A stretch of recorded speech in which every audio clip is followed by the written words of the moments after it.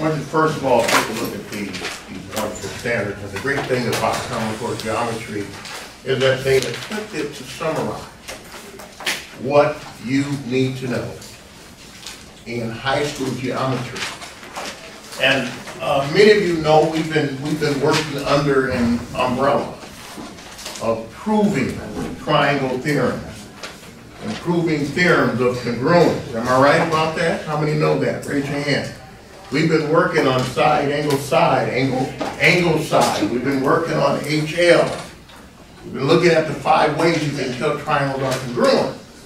Well, today there are things called special segments that we're concerned about. And these 2 particular standards address those great segments. There are 3 things that I want to introduce you today, and that's why I wanted you to have 1, 2, and 3 on a piece of paper. First of all, let's take a look at what we need to know quickly by the standard. The first standard is High School Geometry Standard, and it is number 9, dealing under the umbrella of congruence. Okay? Prove theorems. Everybody see that about lines and angles? Theorems include, now some of this, most of it, since it's a summary that they have summarized the Common Core standards, then we hope to pick out what we're interested in today and addressing out of the standard. But it says vertical lines are congruent. We've looked at that.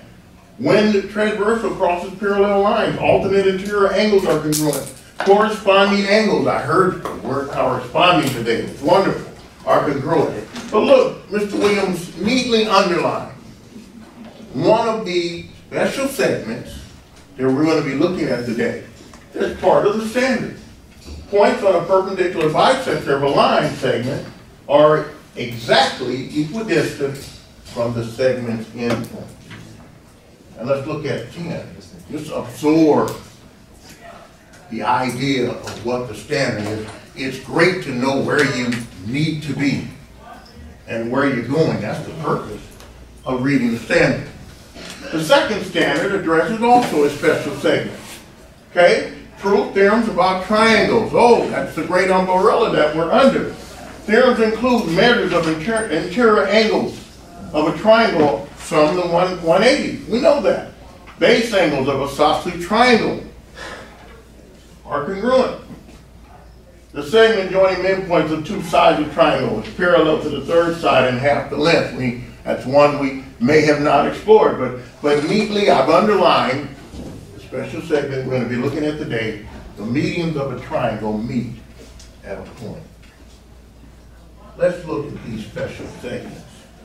And remember, it's under the umbrella of assisting us in proving triangle congruence and proving the idea of proofs of the congruence to triangle. Talk to a friend, how can we prove? Everybody seeing the quotation mark? How can you prove beyond a shadow of a doubt that those triangles are congruent? Any extras? Everyone get a sheet of triangles. How can we know beyond a shadow of a doubt that those triangles are isosceles triangles? Give you a few minutes to talk to your neighbors, talk to your community peers.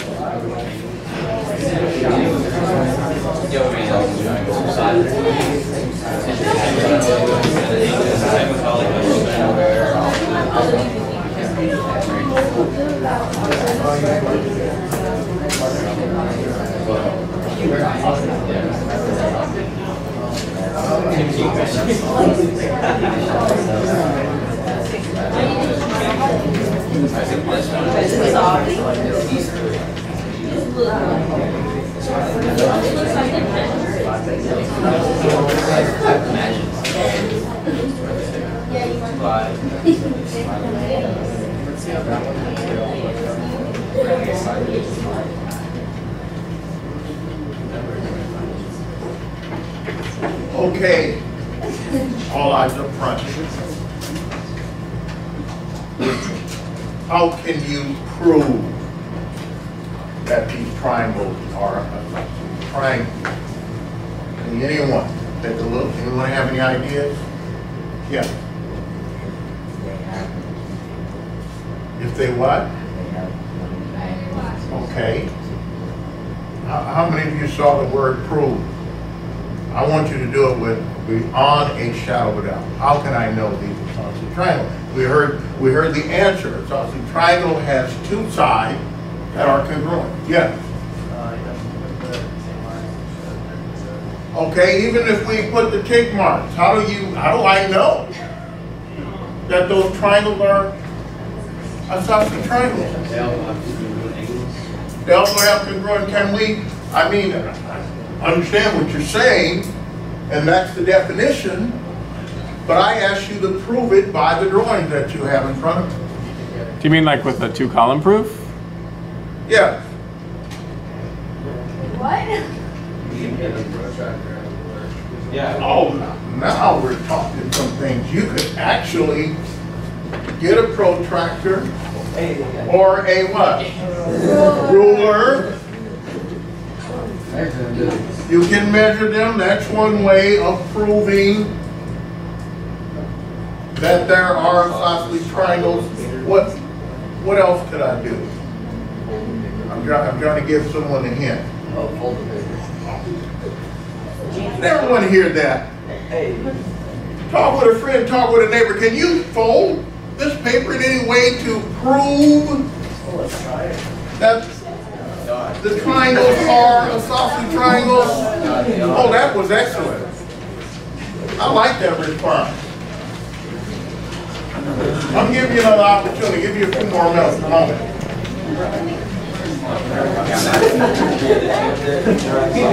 Oh, I'm looking. This is exciting. I see some people are getting it. We want to know beyond a shadow of a doubt how these triangles are isosceles triangles.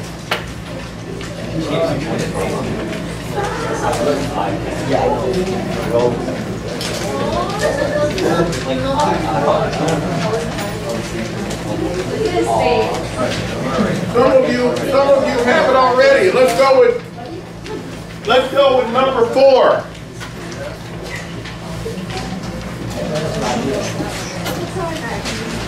Okay, I heard something. You can what? You can fold the paper. What does that tell you about the triangle? Remember we talked about rigid motion? When one triangle is superimposed, one polygon is superimposed on the other, the polygons are what? Congruent. Okay? If you fold the paper, and where do you fold it? Let's look at number 4. Where would I create this fold to show beyond a shadow of a doubt that number 4 is an isosceles triangle? Where? Which way would it fold? The top to the bottom. Number 4? No. It'll be side to side. Side to side? We take one side and fold. Okay, I like that. This is a vertical line, isn't it? And if you fold along this vertical line, you can show that one side is congruent or the same as the what? You can show beyond a shadow of a doubt. That's why Mr. Williams said prove. Now, the ruler idea was done. But also, without a ruler, you could create a fold. And fold from left to what? Right. Along this vertical line. Who can tell me what this vertical line is called? Yeah. Axis of symmetry. That's a good one. What else? Diagonal? No, that's not a diagonal. What is it? Oh, who heard that? It's an auxiliary line that is also a what? A bisector. What do you know about bisectors? They bisect. What else do they do?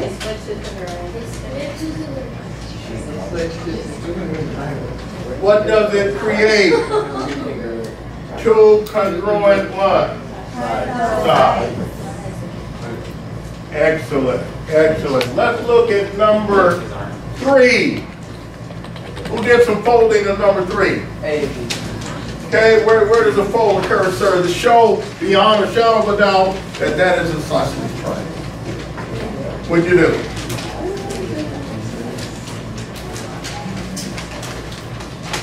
Did everybody see? What is your fold? I think you got it right. Is it this way?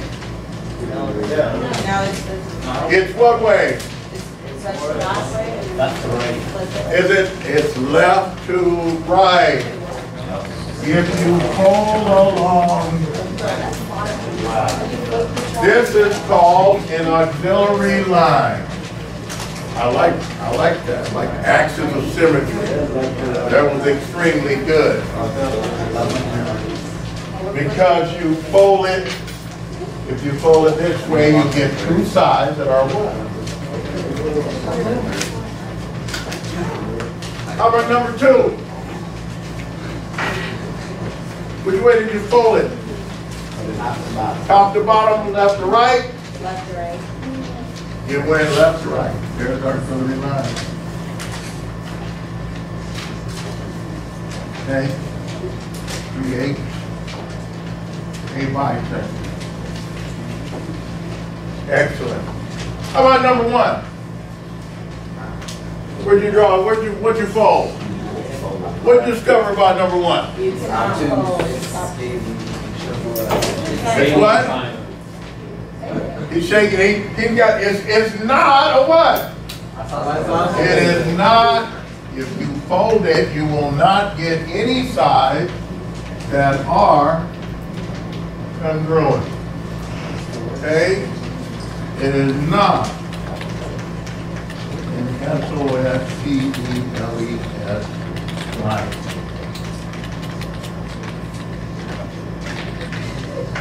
What is it called? What kind of triangle is it?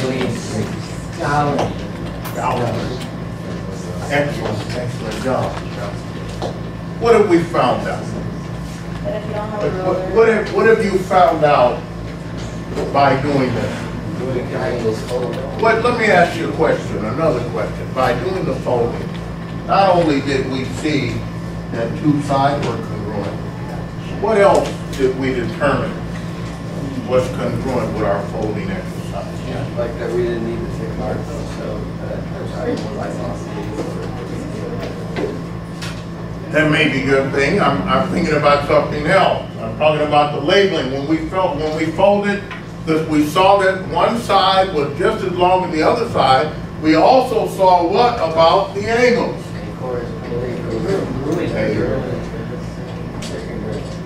I love that answer. The angles also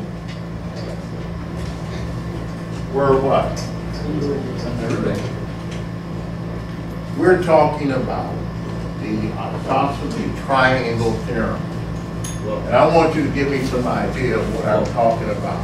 If two sides of a triangle are congruent, what does that say about the angle?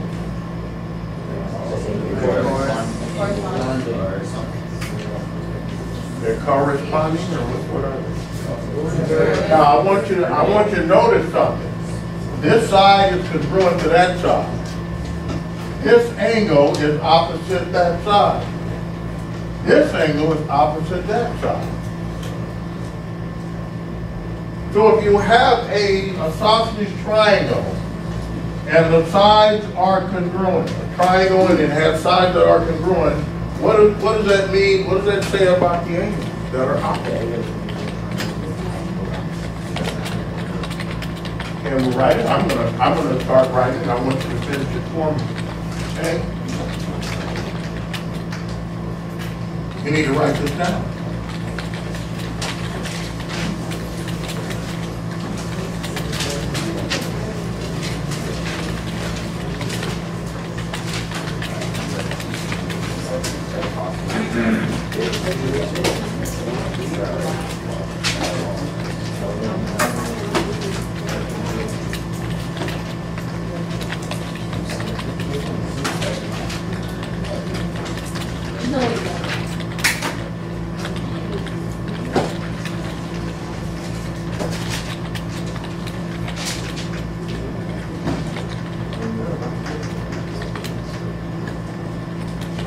If two sides of a triangle are congruent, then the opposite what? What did we learn about before?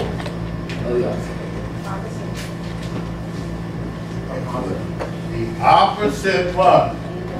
Angles are what? What word am I writing?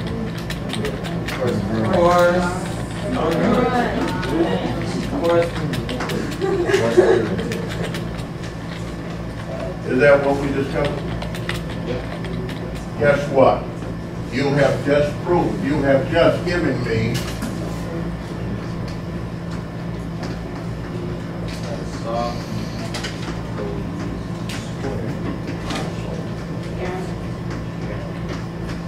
D-O-M.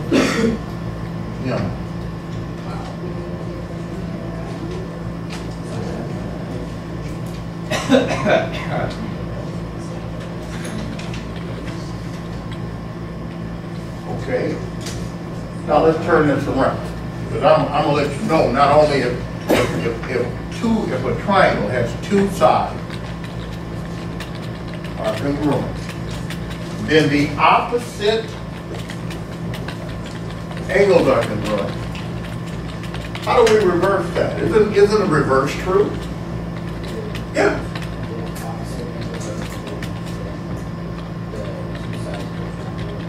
Did everyone, can you say that a little louder? Did everyone hear that? Randy? How many heard that? I didn't hear it, you gotta repeat. Would you repeat that for the classes? That was excellent. Yeah, what did you say? Opposite angles of a triangle are congruent, then two sides of the left triangle. Did everyone hear that? Yes. I was, yeah. Leah. Two sides of the triangle are congruent if and only if the opposite is congruent. You can write it that way. Now watch this. I want you to write this down. Here's the converse. I want you to write the converse. The converse is two what? Angles of a triangle are congruent. Then the opposite what? Sides. Wait, if two angles of a triangle are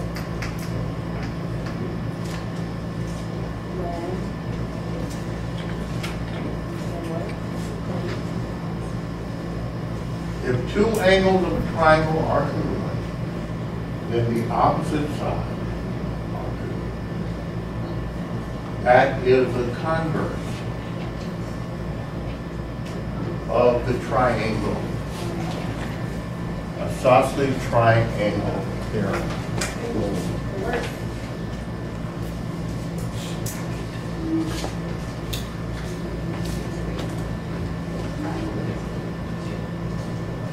I want you to turn to page 136. And I want you to do 136.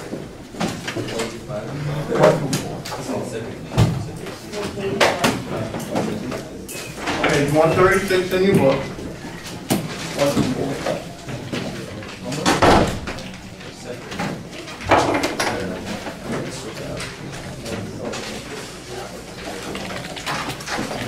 I want you to use the first theorem that you wrote down.